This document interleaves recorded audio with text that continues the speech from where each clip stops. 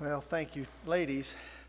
I always like to use this special music time to reflect on the first message, and it kind of drew me back not only to Mr. Shemit's 3 R's, but drew me back into the feast. And if you notice the way in which the piece is created and crafted, I mean, it's like us all going to various feast sites, whether it be Hong Kong or whether it be New York or whether it be, that site that's below the border down here. But I'm saying it's like, we all come back with the same hope of the message, but all the messages don't have to be identical. We aren't given this, I guess you would say, a lexicon and everybody's told to preach this message and this message. No, we rely on the inspiration of the Holy Spirit to bring out that hope around the world. So thank you very much, ladies. Mr. Garnett said that my slides had better be very good. So you can count him for the right thing to say. But hello to Valerie. She's fighting a cold that kind of came home from the feast with us. I have managed to stay away from it. I think my sister also has it, and I see Steve here today. So anyway, Laurel had it right at the end of the feast, but she flew home with hers and infected everybody else along the way. And no, I'm teasing. No, we drugged her up so she could come home. So anyway, that was good. But we were in Lake George, New York, with my parents, my siblings. So we had a lovely time. There were no fall colors, and it was just gorgeous, though. They had some rain. I told Jay Ledbetter, who was the coordinator, he's kind of like, oh, it's raining today. I said, it's liquid sunshine. We're from Southern California. Let it rain. It was green, and so we were thrilled. So. Okay, so, as we come off the feast and the 8-day festival, I think we're full of, as I mentioned, this hope, the hope that God has a plan for all. And I think the message of the 8th day is probably, to me, the most exciting message. It stands alone. It makes us as a body of people stand alone, that no one has been forgotten, that the people before the flood, the people prior to the AD and BC split, everybody, God has got this, if he is a God of love, has to include a plan for all. And so that is very encouraging to me. But as I come back from this, I realize that, as Mr. Shemet said, we have some everyday world challenges. And I think if we take the glow of the feast with us, it allows us to perhaps address a little challenge that I think is in the world around us, and it spills off into us. And so the title of my message is Fitting In with God, God's Calling for Your Life. And I hope that we can spread this news of the feast, of the wonder that God has for all mankind, the inclusiveness of it. And what I want to do today is I want to talk a little about some generational dynamics from the Barna Group, because it spreads into our everyday life. It spreads in from our Gen Z young people, age 13 to 18, which I think pivots to all of us, because so much is geared towards marketing to this group.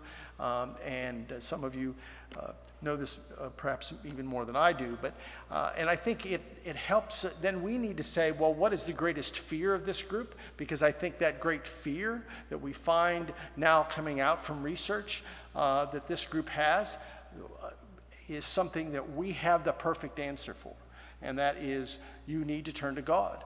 You need a cleansed life. You need Jesus Christ in your life. You need the Holy Spirit. And this is the way you fit in with God. This is the way you excel. This is what will happen in the world tomorrow. We will lead people. Jesus said on the great message of the 7th day of the feast, Jesus said, what? If any man thirst, let him come unto me. This is the mantra of the world tomorrow. This is the manifesto. We won't need a new democracy. We will need God's way, people living God's way. And so that's kind of where I'm going to take us, to look at a few antidotes for some of these great fears that I think have gripped a generation and thus spill into all of us. So let's take a look. There is the Gen Z, they call them. These are the young people aged 13 to 18. Actually, it's down to 0 to 18, but they legally cannot survey people under the age of 13. You'd be leading them, and so you can't really get any meaningful research. But what's interesting is they're coming of age in a totally digitally saturated environment. Okay?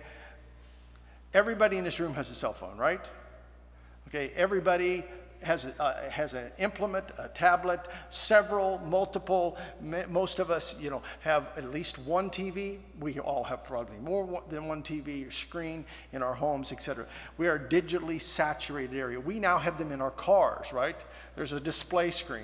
You know what I mean? Well, I don't know how primitive it is, whether maybe it's some of you are still driving, a 1975 Cadillac, right, that hasn't, just the norm high, low, max on it, right? But anyway, but everybody is a screenager today. Not just this group, but it identifies this group specifically. My statistics are taken from the Barna Group's Gen Z book entitled The Culture, Beliefs, and Motivations Shaping the Next Generation. It was in partnership with 360 Institute. And what's fascinating is this graph that I created. 57% of this age group spend 4 or more hours a day on media. It really isn't shocking to us, right? What's fascinating is 4 to 8 hours make up 31%. 8+ hours is 26%. So that's why I added those two to get 57% of them spend 4 or more hours of media a day. Well, we spend time on media too, don't we? The news, movies, sports. And when we talk about media, we're not talking about the time they spend on their devices on schoolwork. Okay, just to be clear, they teased that out.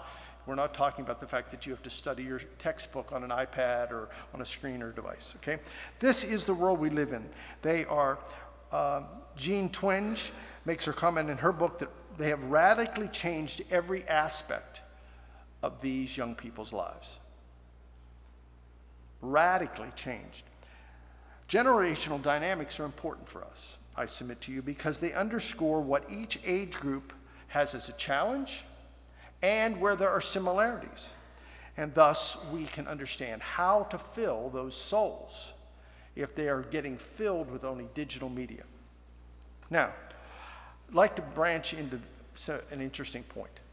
While this generation is technically physically safer than ever before in any generation, living in the United States, we're only talking about the United States, I'm not talking about the rest of the world, etc. But living in the United States, our young people are physically safer than ever. However, the data shows that they are psychologically more vulnerable than any prior generation. 33% of this generation, 33% of our children under the age of 18 have been bullied online. Bullied online. Ask them.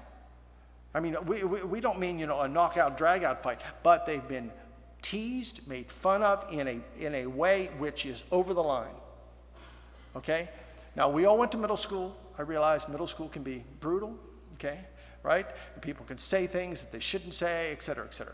But saying it to your face, okay, and having to look at you the next hour, the next class, et cetera, is totally different than being bullied online where you're hiding behind a screen and you're worried about what other people will say and think and because of your likes. 45% of this age group visits social media every single day. Now, that also is similar to every grandmother in the room visits their family's Facebook probably more than once a day. I mean, it's fascinating, okay? We do realize Jason Dorsey and his generational dynamics work cites the fact that the age group that adopts mobile device technology the fastest is over 55. They have the money, they have the time, and you look in line, right? You look around. Some of the grandmas, iPhone 9, 10, Samsung. I mean, hey, they got the money. I want that one. Just so they can look at Facebook from their kids, visit grandkids. It's fascinating. Okay. FOMO. This age group has a great concern. Fear of missing out. This is a huge challenge. Huge challenge. In 2011, for the first time in 24 years, teen suicide is higher than teen homicide. So we have greater connectivity with all kinds of people than ever before. Yet teen suicide is higher. Why? The tanks are not getting full through the interaction from social media. Now look, I am not down on social media per se, okay? I have more devices, I have websites, I have Facebook. I'm not saying that. I'm saying we must recognize the challenges, the positiveness, and the similarities that we all share with our young people so that we can help fill any empty tanks. We sang a lovely hymn. Page 65. It talks about God will fill the longing soul. Our souls were wanting and waning at some point, and we went to God. He forgave our sins. He gave us His Holy Spirit, all through Jesus Christ. This fills the soul. It really connects everybody in the right way, right? It doesn't matter whether you're age 7 or 87. The way to God, the way to a fulfilled heart, mind, and soul is through Jesus Christ to God the Father. Now, okay, so souls, I've mentioned Psalm 107, verse 9. For He satisfies the longing soul and fills the hungry soul with goodness. If your soul is hungry, if you are empty, Jesus said, come unto me and drink. It's the great message of the feast. That's why this is interlinked. We come off of this great high because it reminds us this is the answer. It was the answer for us at one point. It is the answer for you today. It is the answer for the people tomorrow. This is the great mantra.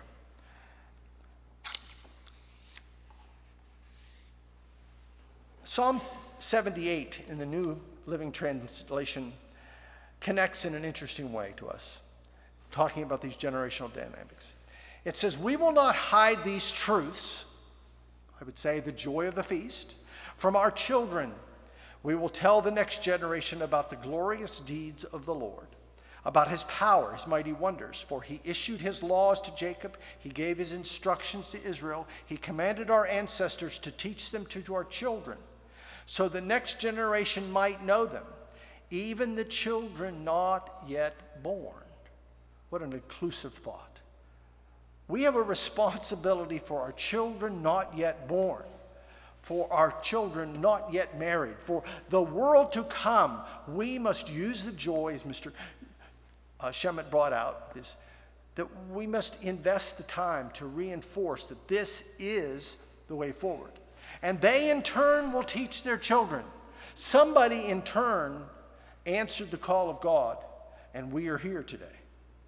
Somehow, people continued to look to God. He is the answer. So each generation should set its hope anew on God. You and I have set our hope, the world's hope, is on God, not forgetting His glorious miracles and obeying His commands. It's a lovely piece of scripture, isn't it? Even the children not yet born. I just love that part. So the remedy, a part of this remedy, turn to John 3:16.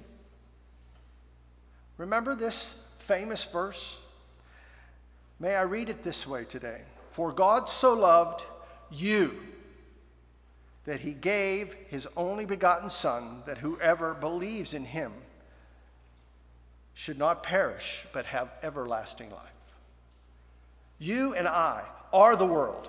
God so loved the world. God loved mankind, but He loved you. He loves me.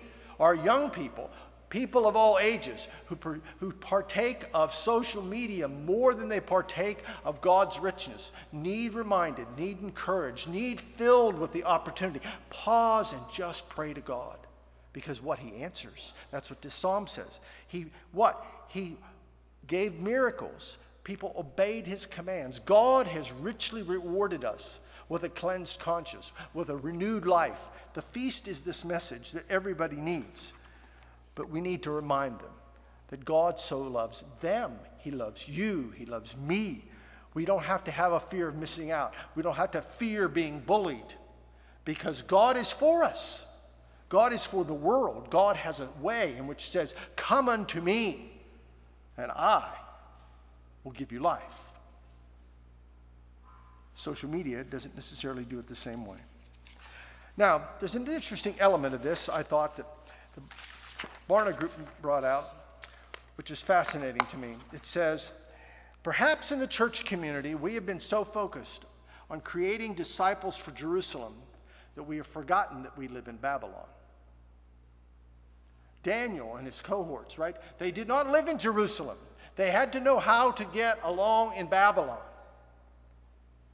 Okay, the world around us. Are we equipped? Do we understand the difference between living in Jerusalem and living in Babylon? They put it this way in their work about Gen Z. That says, where are we today? If you live in Jerusalem, faith is at the center of life and society. If you live in Babylon, faith is at the margins, right? Go to school today. Where's faith? We can't openly talk about it in the workplace. We can go to, we can go to our workplaces. Well, there are certain places you can say little things, but everybody out here, faith is allowed to exist just so you don't ram it down anybody's throat. Well, it's more than that. You can't even bring it up sometimes. If you live in Jerusalem, it's a mono-religious society. There's God. The world around us is very pluralistic. You can believe whatever you want, right? Just don't tell me how to believe, right? Jerusalem is a slower paced. We live in an accelerated, frenetic society. Life is simpler, perhaps. I love the one, Jerusalem, if it was a theocracy, is a central controlled place. We live in an open source environment coming at us from many ways. But the incredible one to me is the idol at the bottom. If you live in Jerusalem, the idol you have is self-piety. We were born in Jerusalem. We are the chosen people. We are in the right place, the right time. We belong here. God is ours. If you want him, perhaps we will see if we can do something. There's a lovely joke about that, as I remember it, okay? The Pope is visiting with the Prime Minister of Israel in Rome. And the Prime Minister of Israel asks the Pope, he says, so I understand you have a hotline on your desk to God. It's a blue phone. He says, yes. He says, do you mind if I make a call? Pope says, no, it'll just be $5. It's fine. Gives him $5. Prime Minister of Israel picks up the phone and talks with God. Several months go by. Prime Minister is over in Jerusalem. He's in the Prime Minister's office. And he says, oh, I see you've got a blue phone too, Mr. Prime Minister. He goes, does that reach God? He says, yes. He says, may I place a call? He says, sure. He says, the Pope says, well, what will it cost? He says, nothing, it's local. So it illustrates, right? If you live in Jerusalem, God is you, us. But the idol today, the great fear is not fitting in and the fear of missing out. It is something that has spread from our young people throughout our society. But they are vulnerable because they have not yet cemented this relationship with God in their psychic, in their hearts, their minds, and their souls. There are real basics for life. The way we counter this is we talk about that there is a God, that truth really exists, that there is how this world is. There's Babylon and there's Jerusalem, and we can train and understand and help you navigate it. This is who we are. You know who we are? We are people of great hope. The feast, the 8th day, our festivals reinforce that God has given us a hopeful message to send to all people at all times, in all generations. That is the message of the holy days, is that God wants all. And we see in the process, it says in what? in the process of time that God will give people that access. It's an incredible thing. And this is who and what God and Jesus Christ are about, and that you are included. We can make that offer to anybody, anytime. If they're down and out, God's the answer. Do they have to come and pray with you in your pew, at your church, in your time, with your Bible open to your scriptures? No. We believe that God, just as we heard those two violins playing the same, if you would, written by the same composer, and certain times they come together and certain times they seem to go apart, but they don't. It's the same hopeful message that you and I could hold out to people when we watch God lead their lives, change them.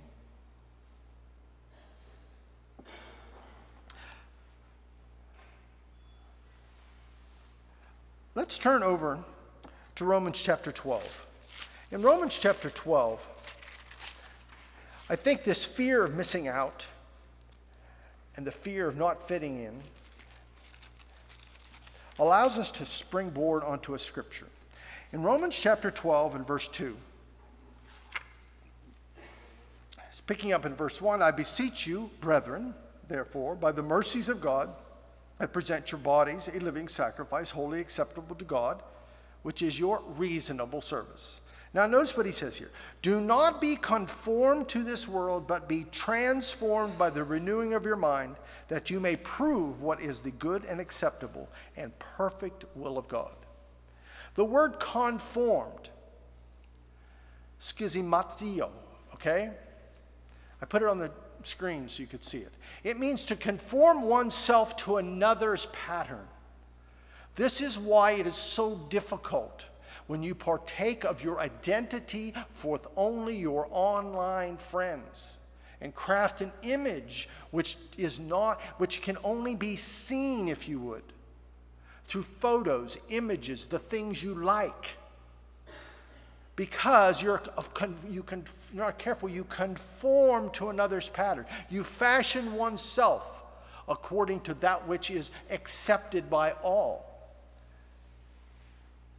The schema part of this word says, lay stress on the outwardness of your image. Vine's expository dictionary says, the verb has more a special reference to that which is transitory, changeable, and unstable. It is not akin to what's on the inside. We always say, well, sticks and stones may break my bones, but words will never hurt me. It's not true. Words hurt deeply, right?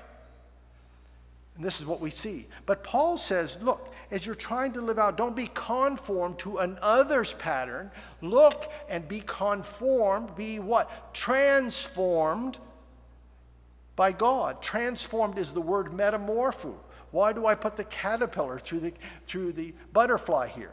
Because a caterpillar is how you're born. And eventually you turn into the butterfly because God will give us eternal life. We will fly anew, if I can use that analogy. Look, the obligation of this word means to undergo a complete change, which under the power of God finds its full expression in your character and conduct.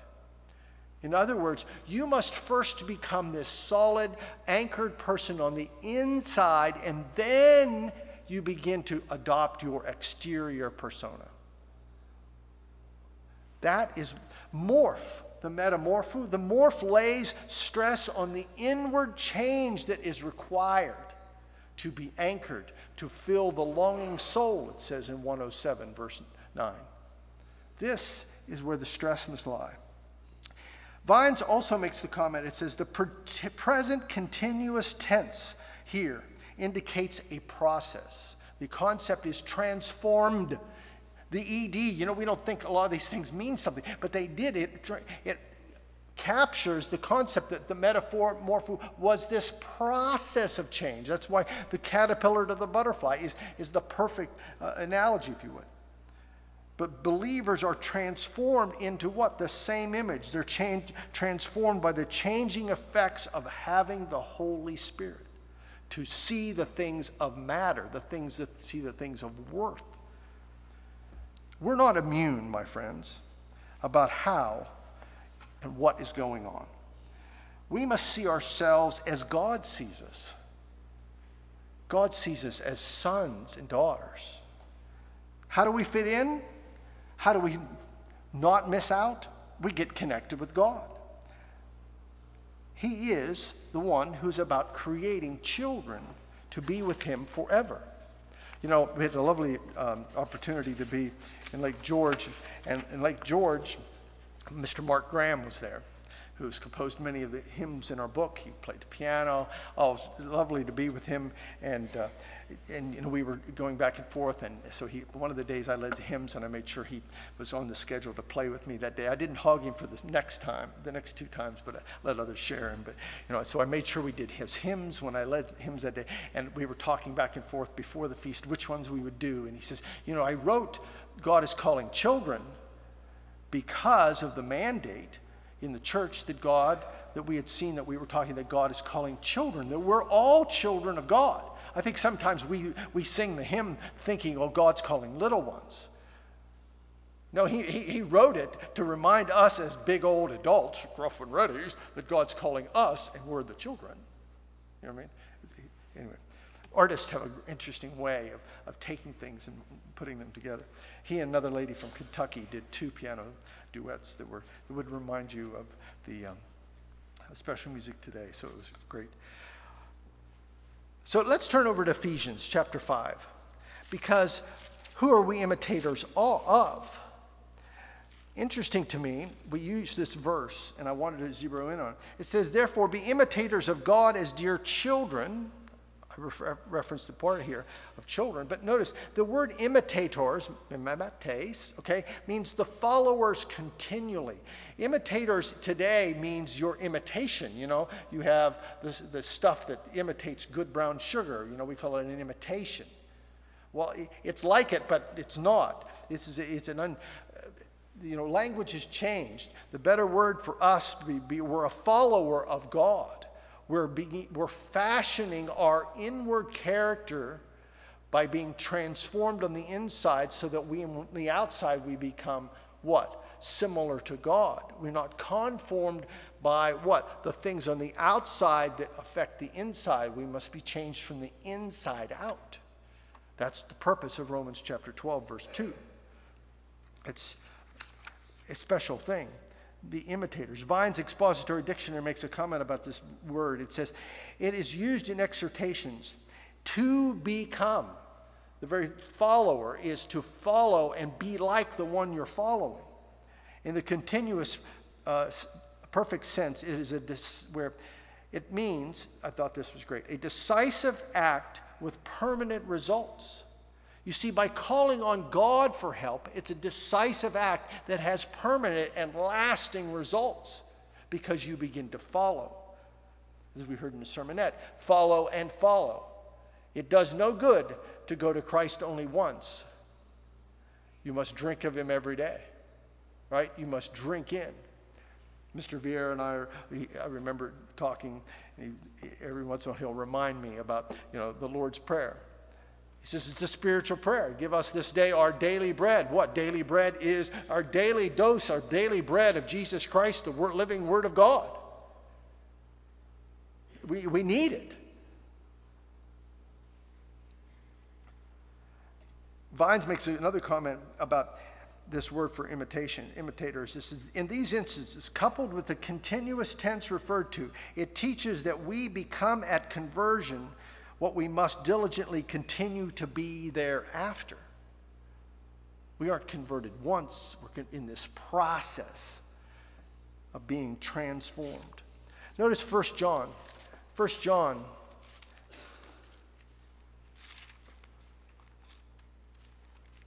1 John chapter 2.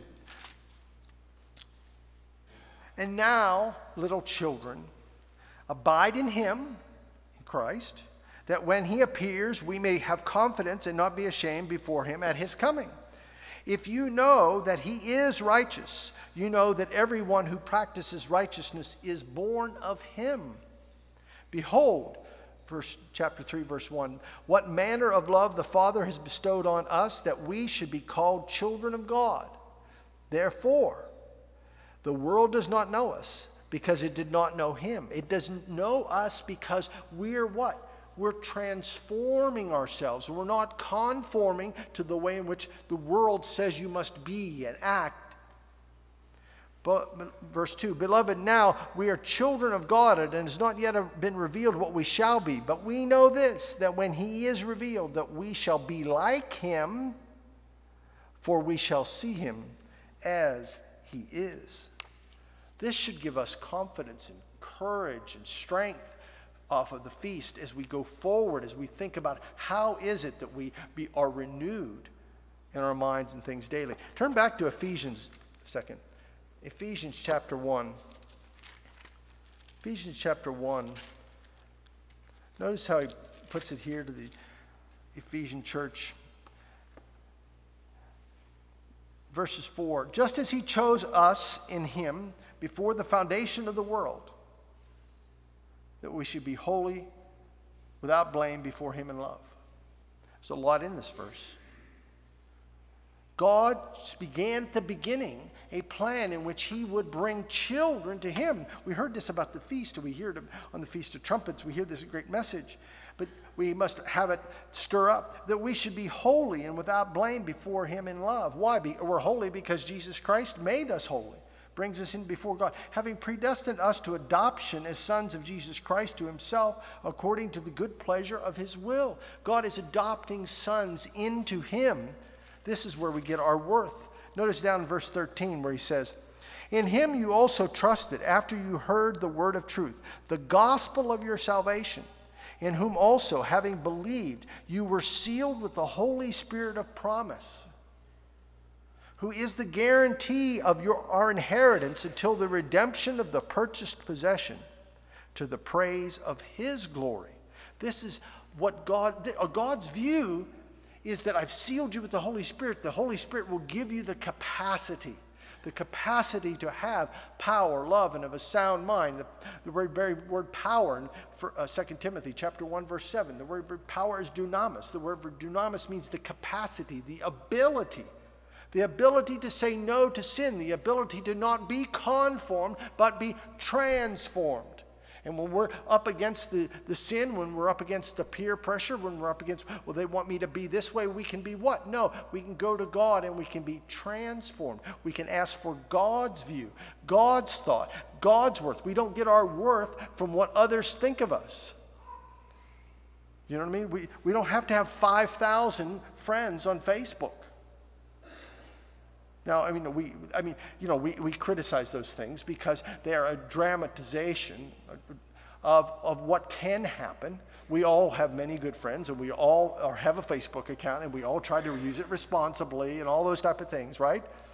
But I'm saying some people are only filled with this image that others have of them. And God's image is that you're a child of God. You are guaranteed to be with Christ through a salvation process. God wants us to be excited with that news, to offer that hope to other people who are empty and only filling themselves with the conforming to this world. It's ideas. We see all this, and people are very vulnerable. Young people are extremely vulnerable to this very concept. God doesn't want them to be conformed. He doesn't want them to worry about fitting in, because they fit in with God. All of us, you and I, everybody, we have a place with God. We don't have to fear missing out because God has given us a way forward.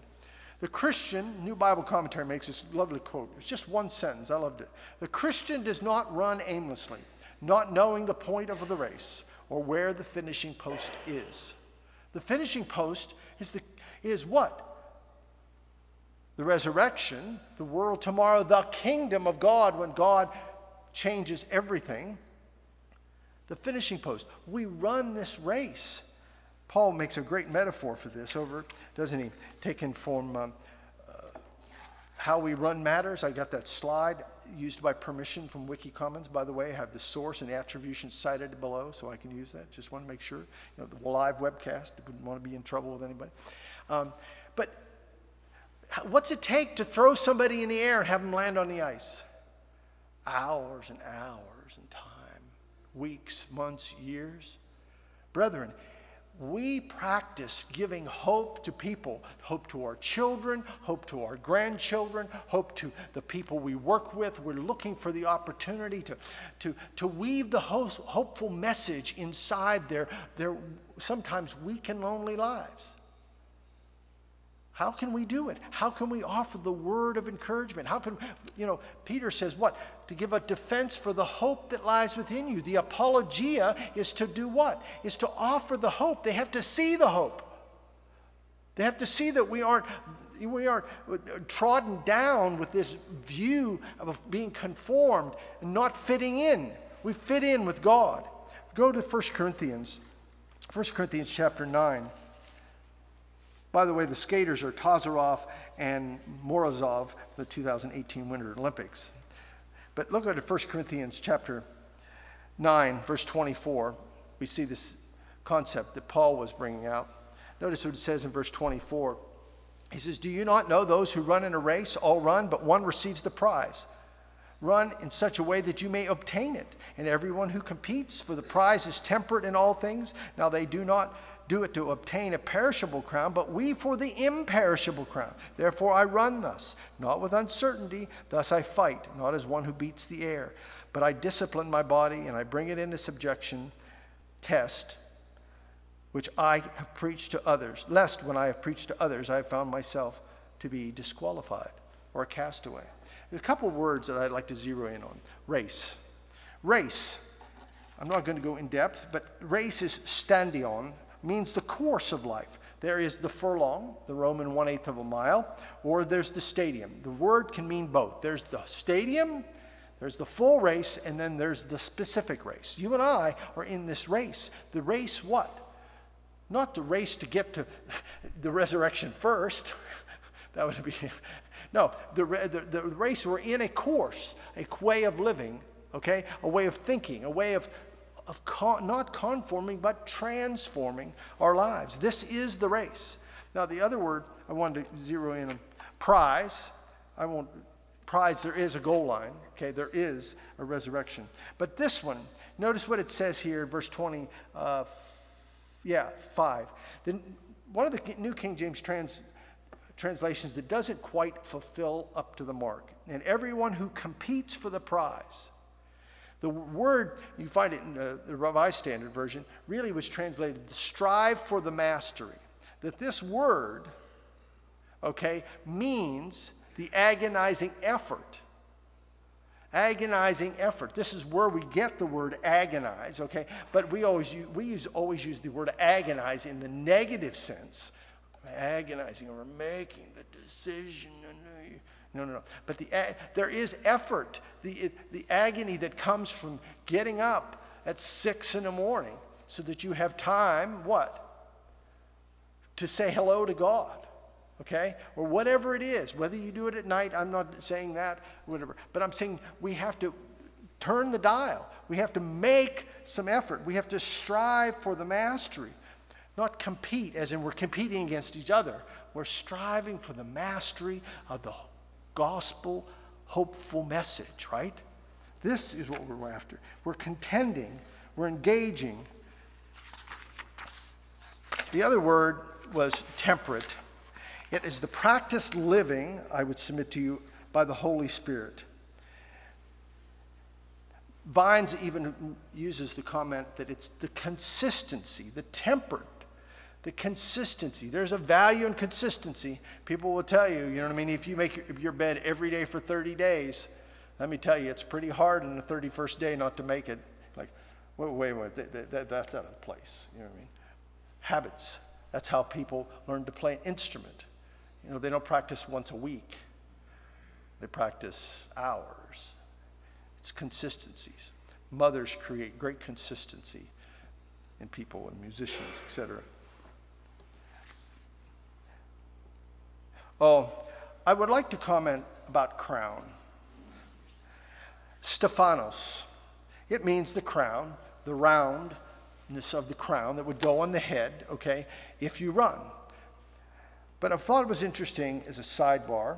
Mr. Chemet mentioned getting sidetracked. So here's my sidebar on the word crown. The word crown in the New Testament, when it refers to us, always is Stephanos. It is never diadem. We have a hymn that says royal diadem, meaning the crown that belongs only to the King of Kings. The Greek word here is Stephanos. And only all 9 times in the New Testament refers to an athlete, the Olympic Games, those who strive for the mastery. It never refers to the king. The diadem belongs to the King of Kings. It's his crown. It's his righteous rule that shall be. Thought it was interesting. So don't equate the crown that goes on Christ with the crown, the wreath that goes on those who run. We will all be standing with laurel leaves and other things on our heads, right? Because we ran. Because we what? Have the victory through Christ Jesus, who wears the crown, the diadem. Thought it was interesting. Now, there's a lovely little metaphor that I won't take time to, but you could build a whole message off of verse 26 where it says, "Thus I fight not as one who beats the air." You have the lovely metaphor that a shadow boxer who is preparing and straining and pushing at his muscles. And we also have the analogy of that we fight against the principalities and powers in the air. We fight against what's inside and where we get our worth. Do we want to fit in through the power of God, have our hearts, our minds, and souls connected to the eternal power? Or do we want to fit in, conform ourselves to only that which is thought to be worth if you have the right boots, the right jeans, the right jewelry, the right approach, the right language, the right fashion? Are we patterning ourselves in fashion? And I'm not saying we don't dress well, right? We don't put on a suit, we don't put on a tie, we don't have these. That's not what I'm talking about. Right? I'm talking about the way in which we fit into ourselves, our very person, our very DNA is to put God's Spirit in with us and then watch us change, watch us grow, watch us mature. This is what all people really need. We saw this focus. If we will focus continually in our personal lives on the fact that there is a God, that truth exists, that the world is living in Babylon, but who we are people full of hope. And God and Jesus Christ are called all people to that hope. We will be physically safe for sure, but we will not be psychologically vulnerable.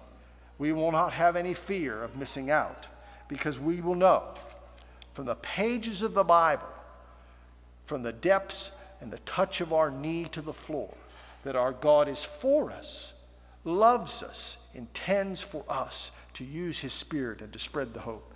There's a great verse in your Bible in Revelation chapter 7. In Revelation chapter 7, if we are to think well about living with Christ in the future, about adopting his culture and his way, if we are to be believers who put forward hope, then we must remember that our friends, our family, the people we work with, the people who we maybe aren't friends with today, they may be here in this verse. Verse 9 of chapter 7 of Revelation says, "After these things I looked, and behold, there were a great multitude, which no one could number, of all the nations, tribes, peoples, and tongues, standing before the throne, before the Lamb, clothed with white robes, because they ran the race." White robes are righteousness. Righteousness what? That is granted by the blood of Jesus Christ. With palm branches in their hands. Multitude that could not be numbered. This is how God sees the future. Not here a little, there a little. 12,000, 144,000, worried about that. We must remember the gift we can give to other people, ourselves, our children, our neighbors, our families and friends, that an all-inclusive God intends for all to fit in, and none will miss out. Let us go forward with this feast hopeful message and help anybody who's wanting, fill their soul with the goodness that God can give.